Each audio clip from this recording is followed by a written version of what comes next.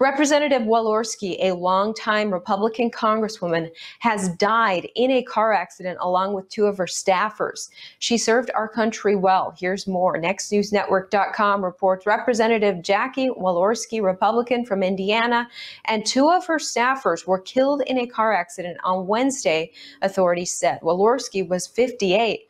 Walorski District Director Zachery, 27 years old, and her Communications Director Emma Thomson, 28 years old, also died in the two-car accident.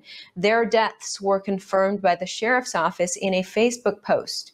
Quote, the northbound passenger car traveled left of center and collided head-on with Walorski's vehicle, the sheriff's office wrote. The driver of that car was also killed, a former Indiana state lawmaker. Walorski was first elected to Congress in 2012.